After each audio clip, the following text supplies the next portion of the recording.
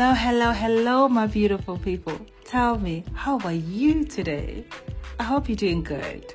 I am doing great. I am feeling blessed. I hope you are feeling blessed as well. Now, thank you for joining me again on another episode. Welcome to the Sacred Space with God podcast. I am your host, Tobega Villagadi, #Inkosatan the brand, and I'm a vessel of God, and God has sent me to serve you today. Now, in this podcast, yes, you know it, we love, we pray, we cry, we heal, and we thrive. Now, I am inviting you to please come and join me. Let's chill and chat and allow the Holy Spirit to move in His power in our midst.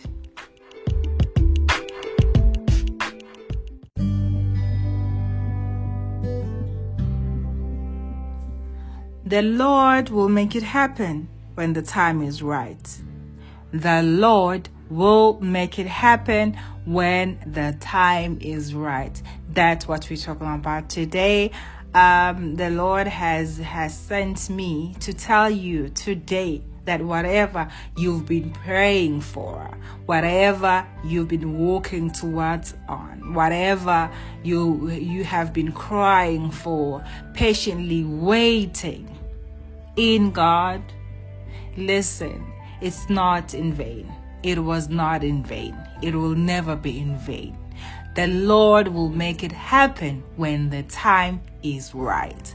Now let's dive right into it. Let's look at Isaiah 60, the book of Isaiah 60, verse 22. It reads, "Even your smallest and humblest family will become as great as a powerful nation. When the right time comes, I will make this happen quickly. I am the Lord." Wow. You know, every time when I read the word of God, it's always powerful. It's like I've never read it before. So don't mind me when you hear me react like, wow. Because, listen, when God speaks, God speaks. And yeah, this is what God has placed in my spirit to deliver to you today. A message to encourage you, a message to comfort you, to remind you that, listen, all that you've been through was not in vain. God sees you. God sees you. And God knows when the time is right. You don't know when the time is right. I don't know when the time is right. You know, but God knows. And when He speaks, listen, one thing about God, God is a covenant keeper. He respects His word. He respects His word. So everything that God has promised you, all the blessings that God has promised you, the covenant that God made with you, it is not in vain. God is not a human being. I'm talking about a God that created heavens and earth. If God still provides for creatures that He created on earth, animals, till today, He still feeds animals, birds, as He says in His word, what will make the word of God impossible in your life? Like, why wouldn't it take place? I'm talking about the birds. You know, the fish in the sea. Every animal that God created, listen, in the wilderness, God provides for those animals. How much more we, human beings? We are human beings that are created by God. And listen, we are special to God. We are special to God. Because He had to create everything else, the foundations, you know, of the earth, lay everything in order, and then at the end, He had to create us. And He took His time. He took His time with us. So listen, the Lord will make it happen when the time is right. Don't think that your waiting is in vain. Don't think that your hard work is in vain. Don't think that your fasting and prayer is in vain. It is not in vain. Don't think that the faith that you have in God is in vain. It's not in vain. The enemy is going to try to whisper in your ears that you are nothing. You don't deserve this. Do you think this will ever take place in your life? Who are you to think you'll be better and greater in life? Listen, rebuke the devil in the name of Jesus and speak affirmations in your life that you are great. You deserve greater things. You deserve all that God has created for you to have. All that is yours will locate you so long as you listen to the voice of God as God is guiding you. So today I'm here to remind you that, listen, stop being impatient. I know. The wait is not easy. The wait, the journey of waiting for the promise of the Lord is not an easy one. But stop being impatient and focus in what God is teaching you. And wait patiently for your blessings. God is a covenant keeper. His word is so powerful. When He speaks something, listen, it will take place whether the devil likes it or not. When God opens a door for you, no one will be able to close it. And the door that He closes in your life, nobody is going to be able to open it. So now, let's read the book of Isaiah 60. Few verses there, right? It speaks about the future glory of Jerusalem. In this case, God is speaking about your life, the future glory of your life. It reads, we're going to read from verse 1 to 5.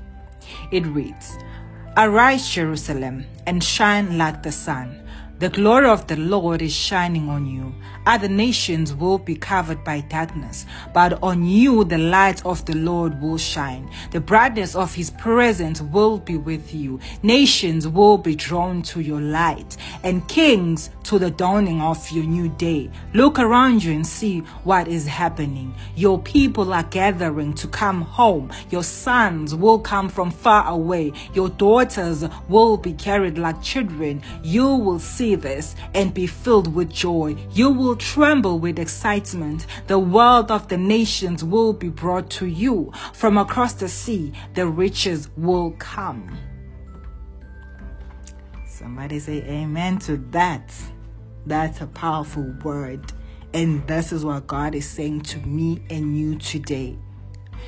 If you have lost anything, if you've lost everything,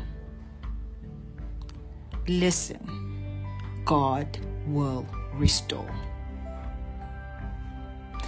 Some people had to choose God over everything, and they lost everything. Some people were not aware of what they had. They were blinded by the enemy. They were flooded by so many distractions, and they lost everything without being aware of what they had. Listen, either way, the bottom line is, as long as you come back crawling to the presence of God and you start walking this journey called life with God, everything you lost will come back. It's everything that you lost that God is promising you that He's gonna bring it back. And it's not gonna come back normal, honey. Listen, God will double those blessings, right? Like the life of Job, when he lost everything, and when God blessed him again, it was in double. It is what you lost that's gonna come back to you in double. And what God has already promised you that's going to take place in your life. That's something new that he's going to be doing into your life, that you have never done before in your life. God has promised you two things. The things that he's still going to do that you don't know, you only know a little glimpse of it. And the things of the past that you lost. Because the word of God says the enemy will vomit what he has eaten. If the enemy has swallowed all your blessings, listen to me. Everything that you lost, once you get in line with your Heavenly Father and know the authority that you have, and know that you are supposed to dominate the earth, not the other way around, the enemy will vomit all that he has stolen from you, because it is yours. So listen, God is reminding you today. God is speaking to you today. Whatever that you've been praying for, new opportunities, promotions, whatever, you know in your heart what you have been longing for, and you know the response God has given you. And he said, wait. He said, wait. And your wait is not in vain. Your wait is not in vain. Now, let's look at the book of Ecclesiastes, chapter 3. We'll read from verse 1 to verse 8.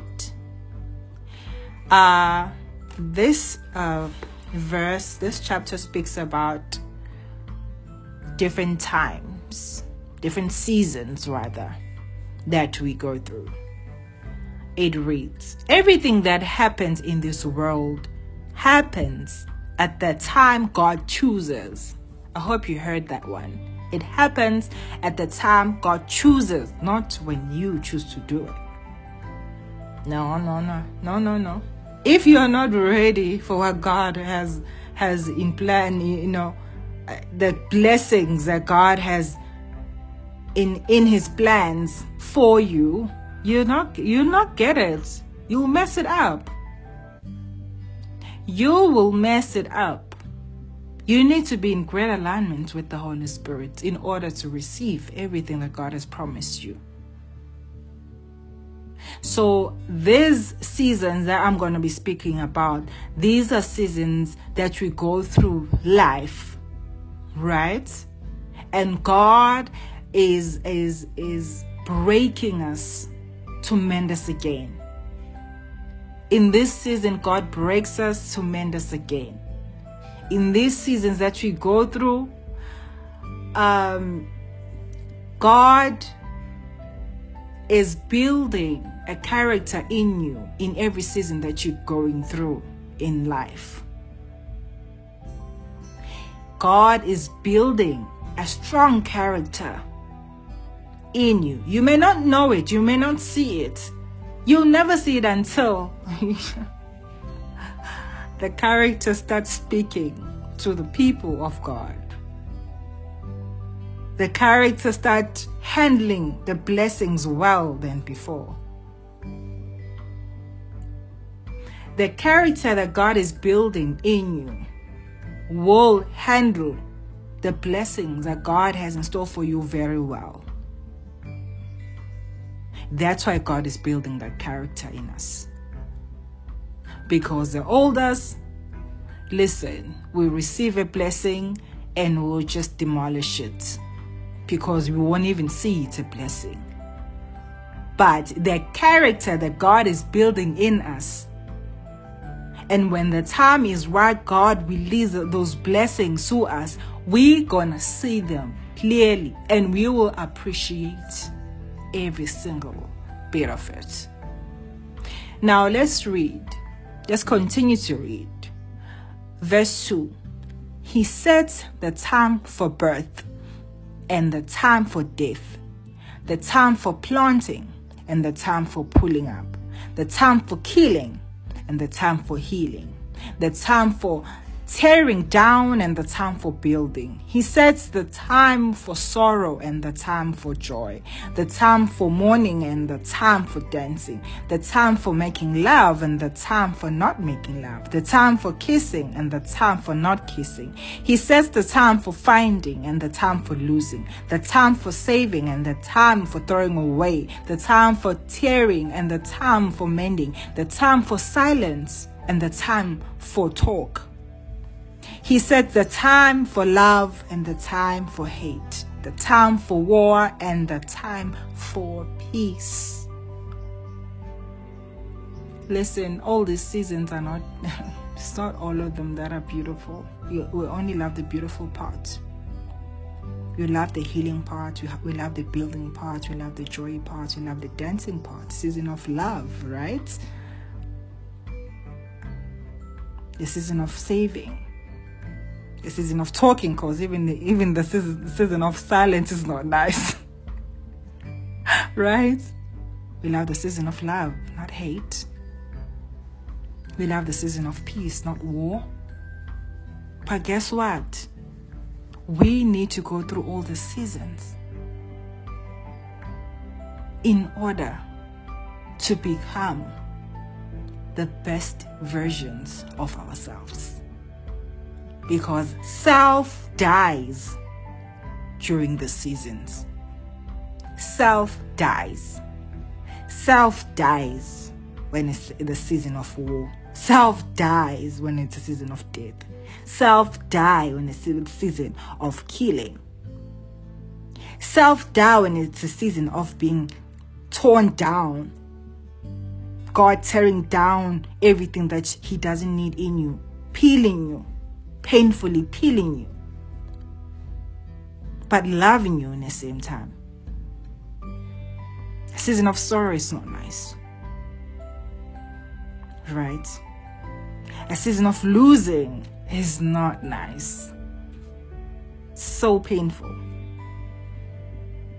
But we need to go through it in order to see Him mend us again. Seeing Him gather everything that we lost in His glorious ways. Right? Now let's look at the book. This is the last one. The book of Luke, chapter 9, verse 23. This is when Jesus is speaking to His disciples, right?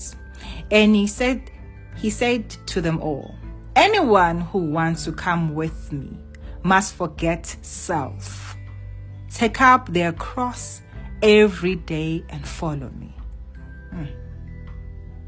Anyone who wants to come with me must forget self, take up their cross every day and follow me. Going through the seasons, this season is taking up our crosses and following Christ. We're not going to love only the good things that Christ comes with. Right? We need to endure even the bad things. We need to go through it. Because during the bad things, we are battling with the devil. Because he's bullying us. He's trying to bully us not to reach our blessings. But we need to fight. We need to know our rights that our Father has given us. We need to know the tools that God has given us to fight in this world, to fight in this earth, in order to receive our blessings. Whatever the enemy has stolen, how do we bring that back? By the authority that God has given us. But if you don't know the authority, listen, you let those things go. And the enemy will continue stealing from you. You will never fully enjoy the blessings because there's always going to be something that the devil is going to be stealing from you. Once you allow him to do one single thing, he's going to forever do it, whether you like it or not. And you're going to allow yourself to be bullied all the time, and you be like, no, it's fine, I'll let it slide. The devil doesn't give us peace, Did God say let it slide? Unless God told you to let it slide, then yes, you can let it slide. But you are not about to be punked by the devil stealing what is yours, what is meant to be yours and your family, yours and your offspring, yours and your home. Allowing the devil to steal from you, listen, you're giving the devil the access to steal even in your kids, in your spouse. It doesn't end there. So fighting in this season, going through those horrible seasons where we are fighting, it's a constant battle. God is breaking generational curses using us. Because in each and every family, God is always looking for that one person that he wants to use to break generational curses in that bloodline. If you don't want to avail yourself to be the one that God's going to use, God is going to look into your children. But God is going to find someone. God is going to find a Moses that will lead the people of God out from Egypt. God will find a Joseph. God will find a Samuel. Are you availing yourself today? So, remember, you need to learn in each and every season you go through. You need to learn, whether good or bad. You need to learn, especially in the bad ones, the pain, the sorrow, through the season of losing. You need to learn the lessons. Listen, a journey as a school. Whether you're in grade 1 or grade 2, only the Holy Spirit knows. Only the Holy Spirit knows. Whether you're in university or you're in high school or you're still in primary, only the Holy Spirit knows. We don't know. God knows. But in this journey needs you to pay attention in class. If you don't pay attention into what God is teaching you and what God is doing using you, listen, you will fail the class over and over and over again. You repeat the cycles of pain and reflect that pain to other people around you, even those that love you. You repeat the cycle of trauma and even traumatizing your own kids, traumatizing people around you, not because you want to, because now you are trauma yourself.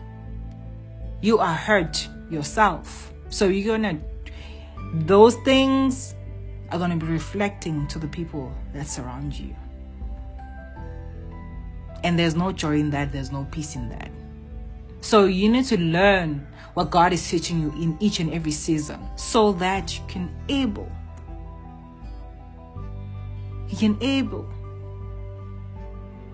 to pass. God will upgrade you so that you'll be upgraded by the Holy Spirit into the next grade, in the higher grade. The minute you take your notes down, listen to what God is teaching you. Listen. Life is a journey. Every single day we are educated by the Holy Spirit. There will never be the day, never ever will be a day where you think you know everything. We will never know everything until the day we die. If the heavenly elders bow down in the presence of God and worship him, and they take off their crowns, and when they bow down and they rise up again, the glory of God changes. It's not like the same as it was a few seconds ago as they were bowing down. What makes us know fully all the ways of God? God is supreme. God is supreme. So, my darlings, be reminded that, listen, your journey is not in vain. The tears that you've cried is not in vain. All that you lost, I have good news for you. You will regain it in double. All that God has promised you, the great things that God says He will do, those new things that God says He will do into your life, listen to me. God says today He will do those things. It's a reminder. His word didn't change. But you not listening to the guidance of God, that changes things, because that delays you. You will be busy in the same grade for the next 20 years. And if you do that, you can't be hating on God. You can't say God doesn't answer. Who are you to say that? Are you doing your own part? So you need to be patient. You need to be patient. And it's so hard to be patient. I won't lie to you. That's the hardest thing. Really. You know, all this test, like, you be so patient, like, oh Lord. And then sometimes it really gets hard, like, wow. And God allows you to have those days where it gets hard, to feel and absorb all the pain and, you know, the difficulties of that day, those days where, you know, your journey is like, it's really heavy on you. Today you just feel like everything is just heavy on you, so that you know what to tell the next person that you come across will be going through the same journey, similar journey. You'll know how it feels. You allow God to say the right words. You'll comfort with love. You have grace to other people, right? Who are we to not give grace to other people? So, I hope you are blessed by this episode. I hope you are blessed. Now, let's pray, please. Heavenly Father, in the name of Jesus, Father, we bless your name, we exalt your name. You are holy, you are righteous. There is no other God but you. We thank you for this moment that you've given us today. Father, let your people listening to this episode today be blessed. Father, comfort them, uplift them in the name of Jesus. For Father, you are great. You created heavens and earth. Father, we know that whatever that you've promised us, we know that you respect your word, and in everything that you've spoken in our lives, it will take place. Father, comfort your people, oh Lord. Rebuild them each and every day, oh God. Father, love them. Continue to love them and open their eyes. Those who don't feel loved, Father, let them feel your love, oh God. Those who don't see, Father, let them see in the name of Jesus. We thank you, Father, and we exalt you. Let your name be lifted up high. We love you. In Jesus' name, amen.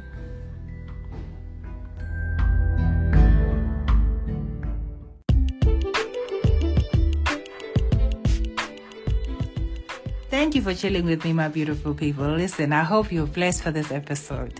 I will see you next time. I love you and God bless.